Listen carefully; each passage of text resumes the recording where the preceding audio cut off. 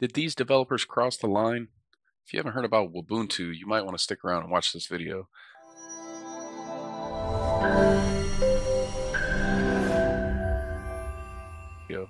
This is a very controversial operating system, guys. These developers took Ubuntu and pretty much turned it into Windows 11. I mean, for all intents and purposes, you'd have a hard time telling that this is not Windows 11. I don't know, guys. Let me know what you think. Did they cross the line?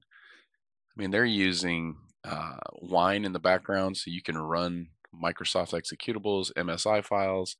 They allow you to integrate directly with your Microsoft account so you can launch OneDrive and other Microsoft integrated tool sets. This is very interesting, guys. Little history. Kind of started with Linux FX, which really looked like Windows, but it didn't have all the things that you might think would trigger a copyright lawsuit, such as the icons and things of that nature. Ubuntu really took it a step further and pretty much just, for all intents and purposes, copied the Windows operating system from a graphical standpoint anyway. And then on the back end, like I said, they're using Wine so that you can actually run all these Microsoft applications or Windows applications. So we're going to download it. I'm going to show you guys where to get it, how to install it, and then we're going to take a test drive and see if it really is that close to Windows 11. Let's get started, guys. All right, head on over to this link. It'll be in the description, and then go to download free edition. That should take us to the download page.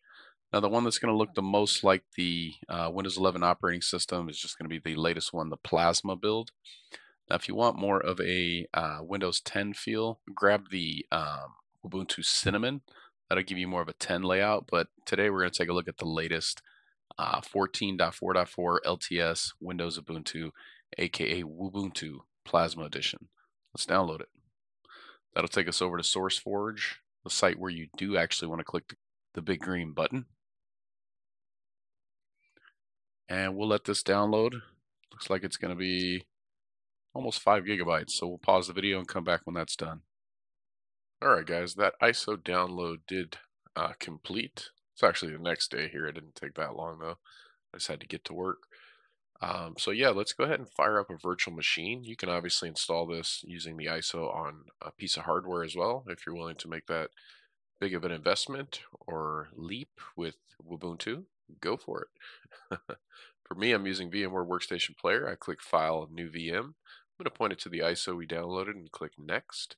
I'll just give this a name, Wubuntu. I don't know why that makes me want to say Wasabi every time, but IT Unicorn for my username.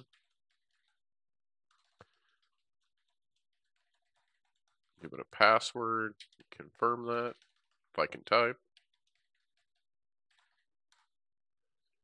And then I'll point it to give the virtual machine a name. And then I will point it to where I want it. The default's going to be in your documents folder under a subfolder called virtual machines. I do keep a secondary M2 drive for virtual machines, amongst other things. So I'm going to point it there. And then I will create a new folder within that folder called Wubuntu.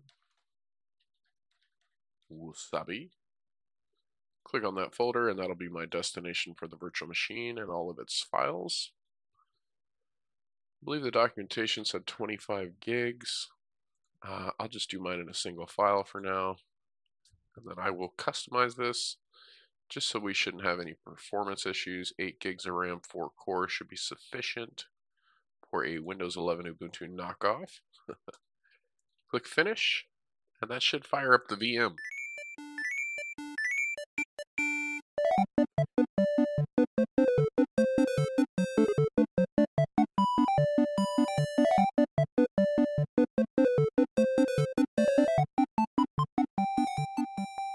Alright guys, the VM is booted up. Now, one thing to note here, this is not installed as of yet. This is a live instance. So you'll see here, install system is an option. So if you wanted to keep this around and use it and be able to save your work as you go and things like that, obviously you'd want to run through the installer. I'm not going to do that this morning, only because I don't plan on keeping this virtual machine long term. And the live instance should be enough for the demonstration. VMware Tools is not installed by default, obviously, and I don't think we can do it through the UI, but let's check. Yeah, it's going to be grayed out here. So we're going to have to use, or I should say one way to do this would be to use the OpenVM tools. So we'll take a look at the commands for that. Let's find a terminal. Don't see one in the start menu, so I click on start and I'll search for terminal. And KConsole, that should do it.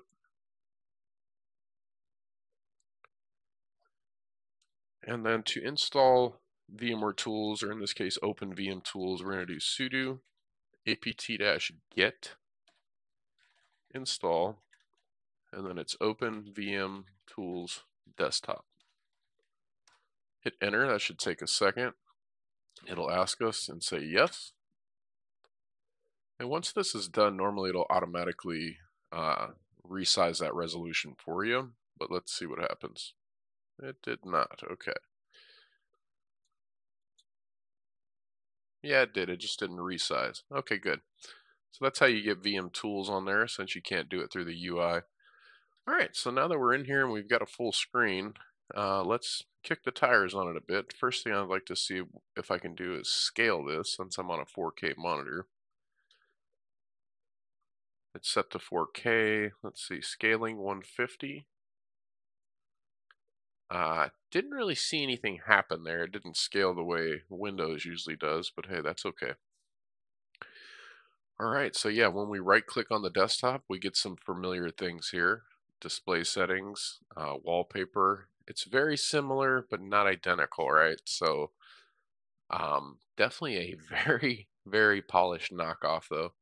Let's look at the taskbar down here. I see Copilot, one thing that jumped right out. Guessing this is just going to be a web interface, but let's see.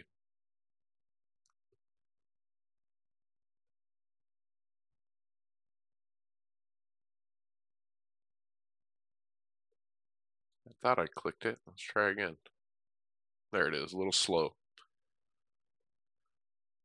So not as snappy as a normal Windows 11 installation. I guess we should take into account I'm running this as a live OS right now. It's not fully installed. And it's in a virtual machine, but I mean, Tiny 11's a lot faster.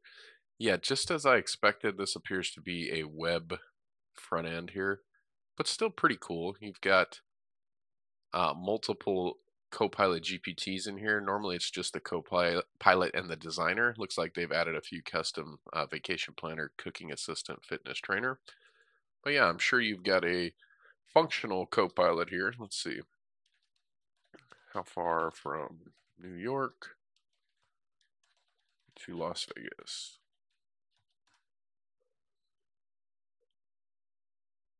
Yep, we've got a Copilot that works. I'm not going to bore you guys with all that information there. If you want to go from New York to Las Vegas, go ahead and ask Copilot. Gives you a nice map and everything. Very cool. All right, so Copilot works. It's not the built-in application, obviously. It's a web front end or web wrapper there. Let's just take a look down here in the corner. We've got volume, Bluetooth, most recent device, networks. Let's see what's hiding in the system tray here. Notifications, clipboard, vaults, lock key status, IDE Connect, display configuration, and power management. So again, a little different than the typical Windows 11 layout, but still not bad. Pretty nice. Okay, it does have Edge. I believe there is a Edge instance for, could be wrong about that, for Linux. This looks very similar to a Microsoft File Explorer. I believe this is Dolphin they're using. Yeah, so they're using Dolphin for that. Now another thing, or I guess a major thing I should say, you see like OneDrive here, right? A very important thing about Wubuntu is their Power Toys.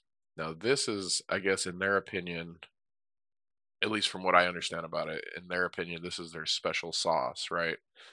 Um, Not to jump off track here, but only Office, which makes sense as opposed to LibreOffice since they're going for a complete Microsoft Windows knockoff.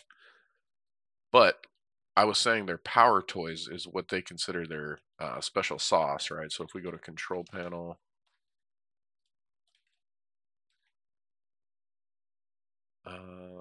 Not sure they're gonna have control panel. Yeah, okay. So this is what I was talking about. Power Toys. Now, Power Toys is free. This is my understanding again, is free for I think it's 14 days or 30 days. And this is what allows you to launch these Microsoft tools, right? Not I'm not talking about Windows EXE and MSI applications by third parties. I'm talking about the embedded Microsoft tools. They use Wine in the background to install and launch executables and MSI files. This is separate from that. This is their Power Toys, right? So Power Toys allows you to interact with these Microsoft utilities. Again, free for a few days, and then they actually want you to buy this. So they want you to pay for a Microsoft knockoff so that you can use knockoff Microsoft embedded utilities. I thought it was kind of funny, but I'm not going to knock this operating system. I do think it's kind of controversial, a little edgy here, but this obviously took a ton of work, and somebody did a great job designing this because it really looks like Windows 11. I don't think this would be my cup of tea. If I'm using Linux, I'm using it for all the things that Linux offers.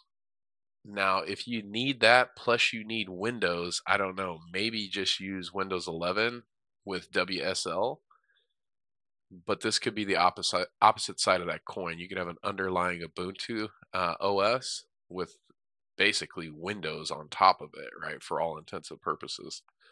But to me, if you're going to go this far, I'd probably just run Tiny 11 or something like that. What do you guys think, though? Have you checked out Wubuntu?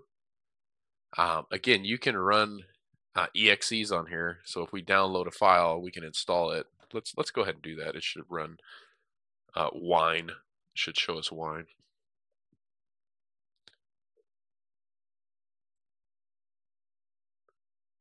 Trying to launch Edge here. Not as fast as Windows 11 for sure, but again, like I said, we are running this live.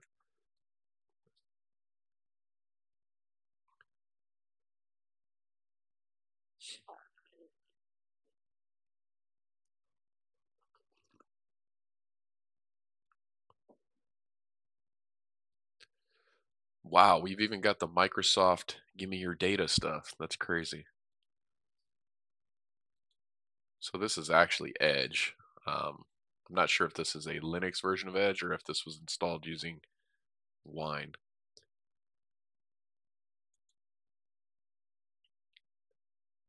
I don't want to sign into sync. No, thank you.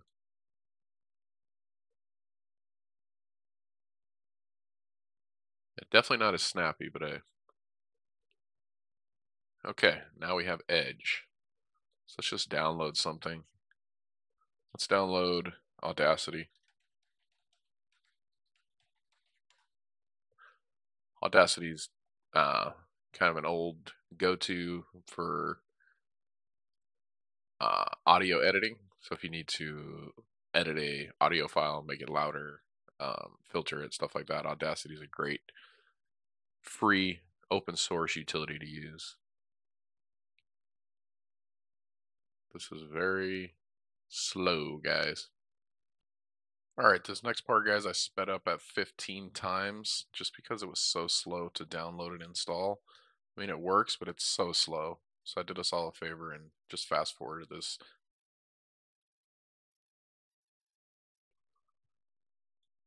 Okay, so yeah, the application worked, so it's definitely functional.